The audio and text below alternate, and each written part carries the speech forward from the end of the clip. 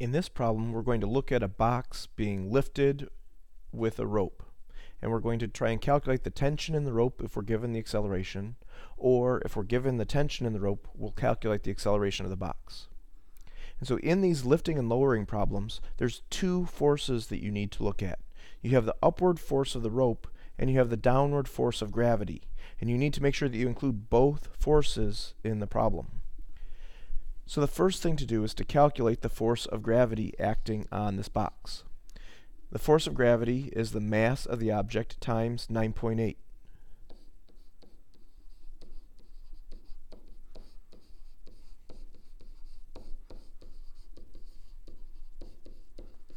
Which for this box, it has a weight of 196 newtons.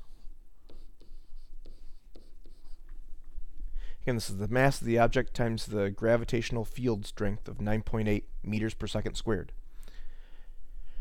And then pulling up on this box, we have the rope. So we have the tension in the rope, or the force that the rope exerts on the box. And so you can label that as T for the tension in the rope, or you can label it as the force of the rope. And in these problems, if the force of the rope is bigger than the force of gravity, the box is going to be accelerating upwards.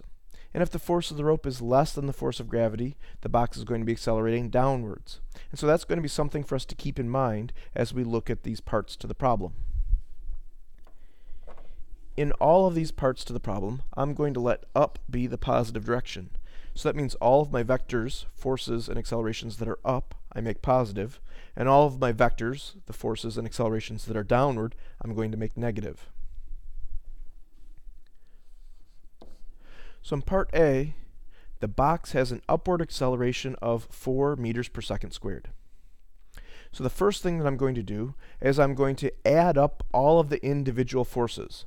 I know that the net force acting on an object, that means all of the forces added together. So the net force that's acting on this box is the upward force of the rope plus the force of gravity. But since it's down, and I said that down was the negative y direction, this force of gravity is negative 196 newtons. We also have Newton's second law that relates the acceleration to the net force.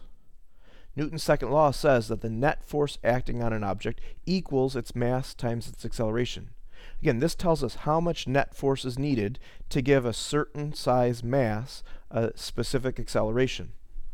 And so for this 20 kilogram box, the net force needed to make it accelerate at 4 meters per second squared is 20 kilograms times 4 meters per second squared. Again, that acceleration is upwards, so I'm going to say that's a positive acceleration. So I need to have a net force of 80 newtons. There's a net force of 80 newtons upwards on this box to make it accelerate up at 4 meters per second squared. And so now I can put those two pieces together. I know that the net force is the force of the rope minus 196 newtons, but I know that together those must equal 80 newtons. That's what Newton's second law told us.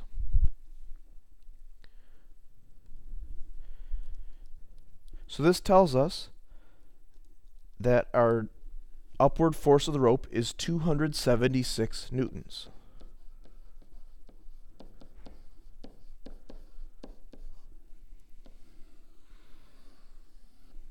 Again, we said that if something is accelerating upwards, then the upward force of the rope should be bigger than the downward force of gravity, and 276 is bigger than 196, and so that matches what we would expect.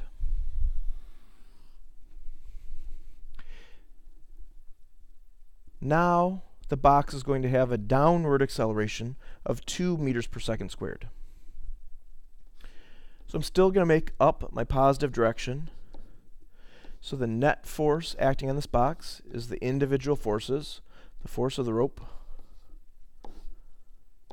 plus the downward force of gravity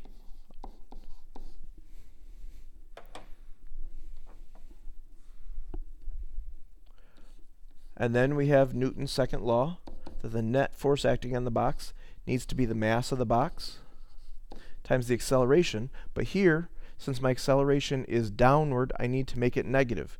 My acceleration is -2 meters per second squared. So my net force is going to be -40 newtons. I have a net downward force of 40 newtons. And so putting those pieces together, the force of the rope minus 196 newtons equals -40 newtons. Or the force of the rope equals 156 newtons. The tension in the rope is 156 newtons. And again, if we have 156 newtons acting upwards and 196 newtons acting downwards, then that will cause the box to accelerate downwards. If the upward force is smaller than the force of gravity, then the box will accelerate downwards.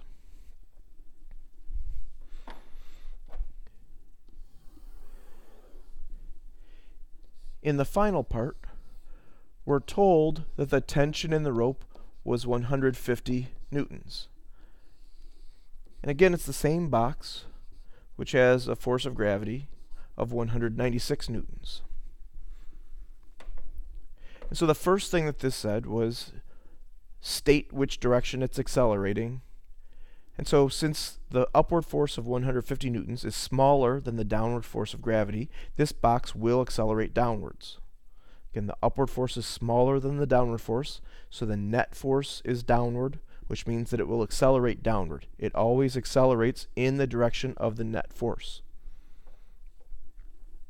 So we use the same method that we were using before. We add the individual forces together. So the net force is positive 150 newtons for the upward force of 150 plus negative 196 newtons. So I know that the net force is negative 46 newtons.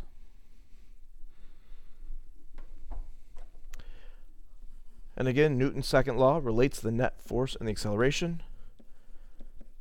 So it's 20 kilograms times the acceleration.